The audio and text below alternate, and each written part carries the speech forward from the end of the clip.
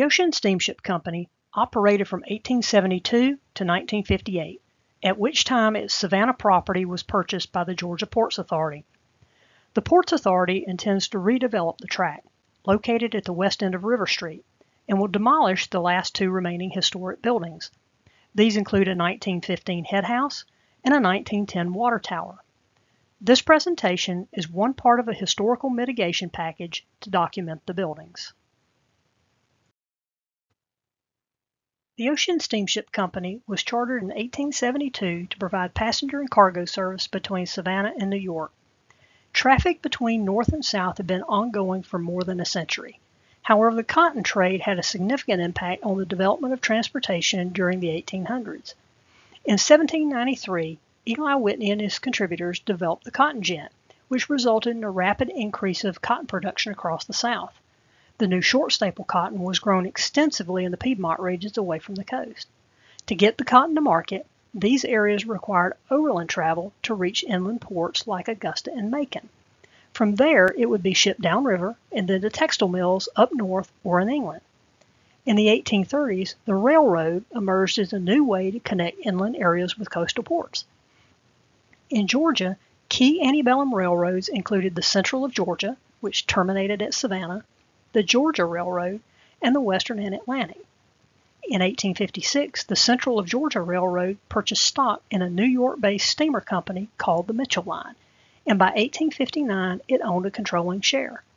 This allowed the Central of Georgia to interconnect its overland and maritime freight. But the Civil War halted further expansion of the Central's lines, and General William T. Sherman's march to the sea left much of its rail infrastructure in tatters. Demand for Southern cotton exploded after the Civil War and reignited the Central of Georgia's desire for a comprehensive system of transportation.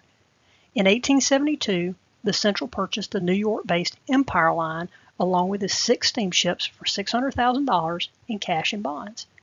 Using the Empire Line ships, the Central of Georgia established the Ocean Steamship Company in 1872. In 1874, the new steamship company was reorganized as a wholly owned subsidiary of the railroad. The new company was capitalized with $500,000, which was later increased to $1 million.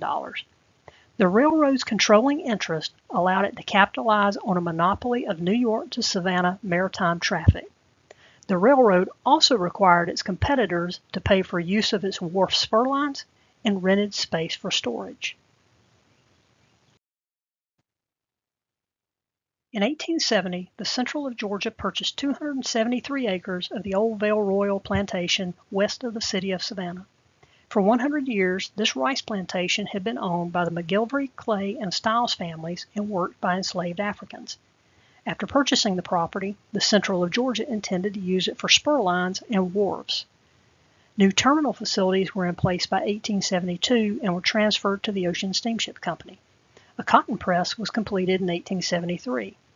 By the late 1870s, new sheds were constructed for guano and lumber storage. Because the lands were once part of a rice plantation, the property was essentially a swamp. It was bounded on the east by the Savannah and Ogeechee Canal, on the south and west by Central of Georgia Railroad tracks, and was bisected by Musgrove Creek and a sewage canal. The creek served for drainage as well as an intake for the city of Savannah waterworks. The new shipping berths and rapidly industrializing shoreline began polluting the city's water supply. As a result, the city relocated its waterworks 2 miles northwest at Hermitage Mills and sold its in-town property to the Ocean Steamship Company. The negotiations were conducted throughout the 1880s and included proposals to extend River Street, Bay Street, and Indian Street to the west. The initial deed also required construction of a 100,000 bushel grain elevator at the wharves. The old waterworks basins would later be filled and become the site of large cotton warehouses. Due to business growth, the Ocean Steamship Company expanded its terminal infrastructure throughout the late 19th century. In 1882, it transferred the Philadelphia ship operations, which were located downtown, to the new wharves. By 1884, a new slip housed the Philadelphia line. This slip was formed from the outflow of Musgrove Creek. To the southeast was a new set of large cotton warehouses. A new tram line connected River Street and the terminal. On the west side of the property, new lumber yards and tracks were constructed. The company used 150,000 cubic yards of dirt to fill the old waterworks basins where they installed a Gordon cotton press and new warehouses. In the late 1890s, the Central of Georgia expanded its own wharves upriver and excavated a new slip for use by the Ocean Steamship Company. This required moving 600,000 cubic yards of earth and raised the old swampy plantation lowlands by 6 feet. The new slip included sheds on either side and new rail lines along the riverfront. For fire safety, the new design also placed cotton and naval stores on opposite sides of the slip. In 1876, the Ocean Steamship Company financed 2 new steamships, the City of Savannah and the City of Macon. Both could carry 3,000 bales of cotton and travel at a speed of 12 knots. These ships represented the first of several purchased by the company over the next 70 years. The company grew rapidly in the late 19th century. It operated lines to New York, Philadelphia, and eventually to Boston. Cotton was the principal northbound cargo. The company also installed a Gordon steam press at the wharves to compact bales to increase the amount that could fit into ship holds. In fact, in 1880, with 10,000 bales waiting at the docks, the company sent the new ship City of Augusta on its maiden voyage unfinished, and the carpets were installed on the return trip.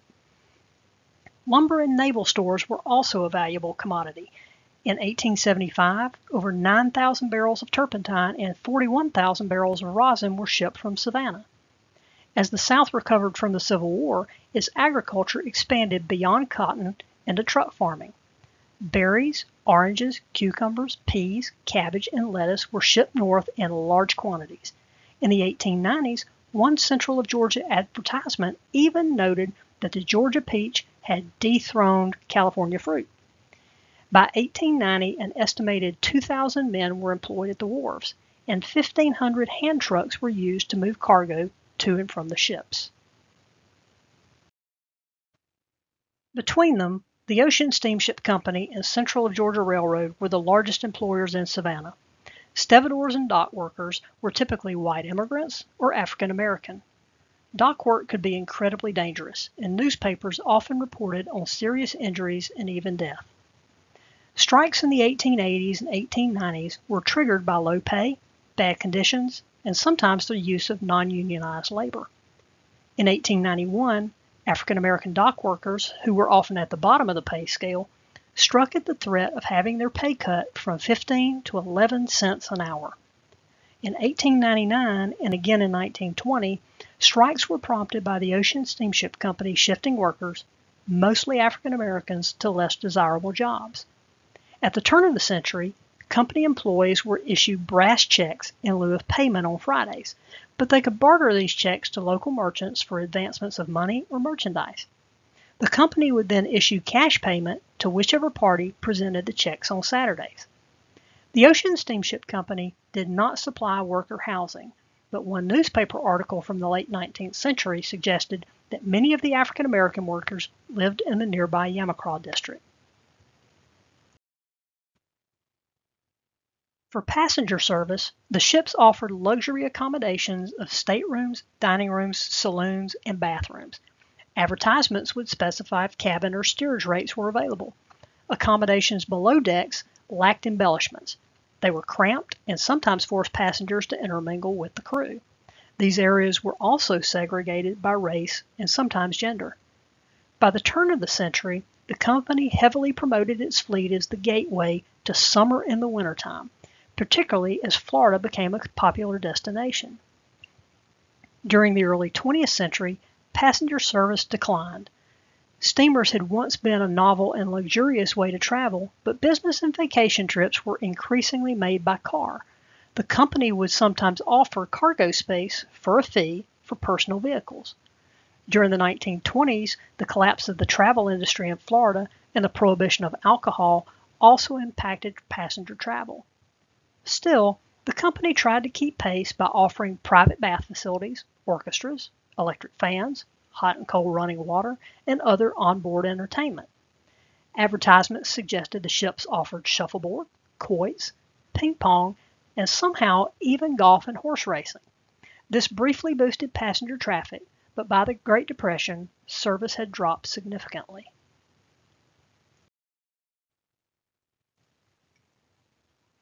By 1900, the Port of Savannah had become the third largest cotton port in the United States and the primary shipping point for all naval stores. The Ocean Steamship Company continued modernizing its fleet of ships to accommodate more cargo, which in turn required upgraded terminal facilities. At the time, all cargo was loaded by hand trucks through cargo ports on the sides of vessels, with larger bulk items lifted via cargo booms into hatches.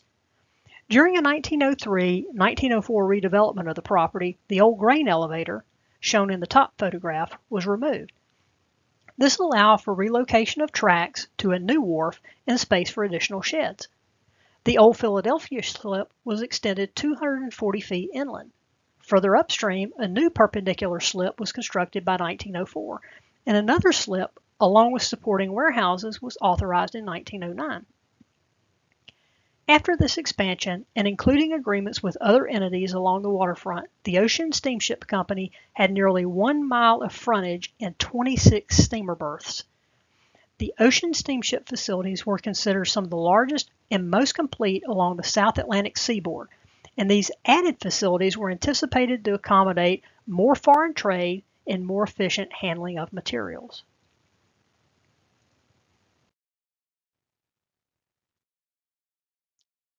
With warehouses loaded with cotton, lumber, and naval stores spread across the property, fire was a constant threat. Newspapers routinely reported on fires, both large and small. In the late 19th century, the company employed 4 night watchmen and funded a city-employed police company who were also trained as firemen.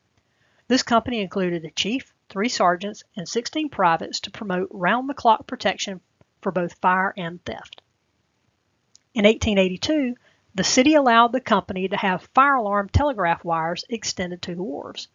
Older Sanborn maps showed piping and fire alarms throughout the property, along with a brick reservoir and water tower near the grain elevator.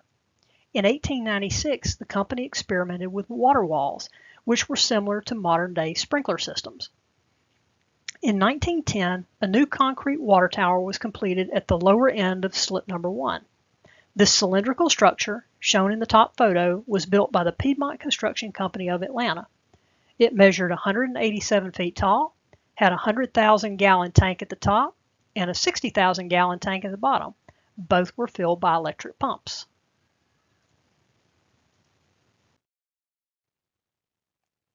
A much larger redevelopment was authorized by company directors in 1914. The existing slips simply could not keep up with growth, and most facilities were still constructed of wood.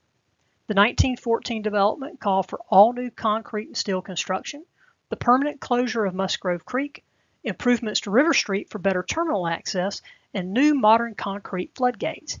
It also required building over a portion of the old Philadelphia slip that had been extended on 2 previous occasions. The new facility was a massive redevelopment. Constructed across 20 acres, it included 17 railroad tracks totaling 2 miles of trackage and 11.5 acres of freight sheds. A total of 355,000 cubic yards of material was removed to create a new slip with 26 feet of depth.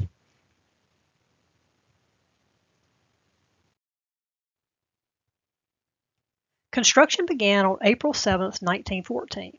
Personnel included J.A. Benham, superintendent in charge of construction, and J.G. Basinger of New York, who served as the designing and supervising engineer.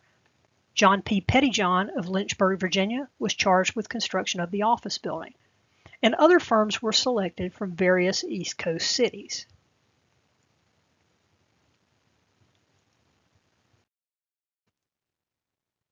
The new facility formed a U-shape, with large parallel brick warehouses and freight sheds on either side of the main slip, and a head house or office building on the southwest end.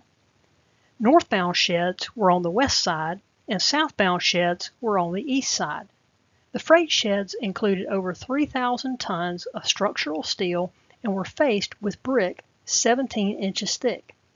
The shed interiors were lit by skylights and clear-story steel-frame pivot windows. 4 ships could be berthed in the slip at one time. Ships could unload and then shift across the slip to receive new cargo. Each was also accessed by rail spurs.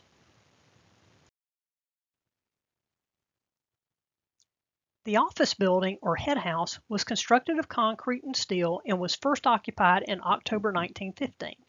It included a passenger terminal, ticket office, baggage rooms, as well as lockers, showers, and baths for the employees. The two-story structure was faced with brick. Since it was designed to express the importance of the company, it had a lot of architectural detail.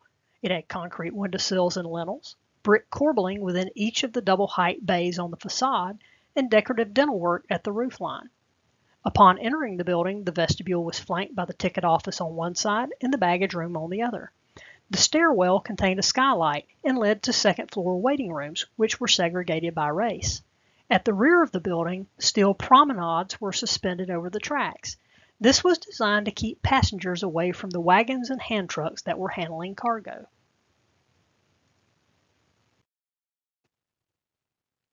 The new terminal facility was fully operational in January of 1916, and the first outbound steamers left for New York and Boston on June the 5th. The new facilities included over 7,500 linear feet of wharfage, over 637,000 square feet of covered cargo space, and 375,000 square feet of fully enclosed cargo space. Arriving ships docked at the southbound freight shed. For local deliveries, they arrived at the city delivery shed. The southbound shed included over 166,000 square feet, and the city delivery shed another 49,000 square feet. The track platforms and delivery shed were reached by counterweighted steel bridges that could pivot and be raised and lowered in place. Electric cargo hoists were staged on the bulkhead platforms for unloading. Outbound ships were docked along the northbound freight shed, with freight received from as many as 100 cars, which were placed in a sawtooth pattern. The floors were designed with a slight decline to take advantage of gravity in moving cargo. Terminals were equipped with movable drops and discharging berths with escalators and electric trucks. Storage facilities were connected by paved roadways and planked trucking platforms. Electric motor trucks were used to transport cargo between warehouses and platforms. Cranes were used to hoist materials to and from the ships. Berths were capable of handling bulk quantities of iron and steel, cotton, coal, merchandise, fertilizer, molasses, and creosote oil. At the time of its completion, the company declared, quote, "The million-dollar terminal comprises the most modern and up-to-date coastwise pier on the Atlantic coast." During World War I, two of the company's ships were commandeered by the government and used to carry supplies and personnel between New York and France. All ships were eventually adapted for military service or transport. Two ships were lost. One was sunk by a German U-boat, and another was destroyed in an accidental explosion. By the 1920s, the company's prospects were impacted by disruptions in regional agriculture. The boll weevil damaged the South's cotton crop, which was the company's principal cargo. Decades of exploiting the South's virgin timberland impacted the naval stores industry.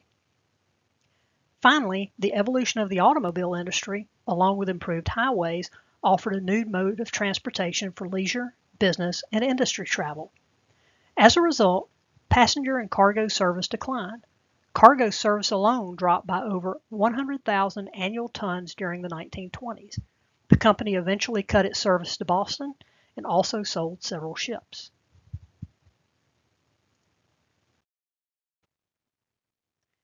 Between 1922 and 1930, the company's annual net income dropped from over $900,000 to just over $100,000. During the 1930s, passenger and cargo service further declined due to the Great Depression. During World War II, the U.S. government requisitioned all of the company's ships, two of which were sunk by German U-boats. Those that did survive the war were sold to the U.S. government because they were not fit for reconditioning. During the war, the military also had priority over the port facilities, which greatly impacted trade. In the post-war period, many shipping companies struggled with the cost to restore services, which included financing new ships, reconditioning old vessels, and the cost of fuel, crews, and the maintenance of wharves. Trucks were used on an ever-expanding highway system, and this also ate into maritime terminal operations. In the late 1940s, the Ocean Steamship Company assessed the feasibility of continued operations. A private consultant recommended liquidation of the company's remaining assets. In the early 1950s, the last cargo vessels were sold, and the old Philadelphia slip was abandoned. The steamship terminal facilities, now managed by the Smith and Kelly Company, were mostly used for international trade. Despite its poor finances, the Ocean Steamship Company had developed substantial infrastructure along the western Savannah waterfront. In 1945, the Georgia Ports Authority was formed and began reviewing ways to improve the Port of Savannah. By this time, the city of Savannah ranked 5th among southern ports, behind Mobile, Jacksonville, Charleston, and Wilmington. The Ports Authority proposed a 20-year, $25 million development plan. This would include modernized facilities, reclamation of lowlands, and new waterborne industry further up the shoreline. The Ports Authority purchased the former Whitehall plantation upriver and much of the central of Georgia's infrastructure. But the key to its redevelopment was the Ocean Steamship property, which one newspaper called the pride and joy of Savannah's waterfront. The Ports Authority finally purchased the property in 1958 for $2.8 million, ending the Ocean Steamship Company's 86-year history. Since that time, the Ports Authority has continued to expand the original terminal area with regular redesigns and expansion. The latest set of plans has removed the last remaining Ocean Steamship Company structures, the head house and the water tower. But these changes simply represent a recurring chapter of improvements at the terminal, which has faithfully served the Port of Savannah since 1872. This presentation was prepared as a mitigation measure in partial fulfillment of the Georgia Ports Authority's cultural resource management obligations related to the demolition of historic buildings for the industrial redevelopment of its ocean terminal property in Savannah. This work was performed under the direction of the U.S. Army Corps of Engineers, Savannah District, and in consultation with the Georgia State Historic Preservation Office.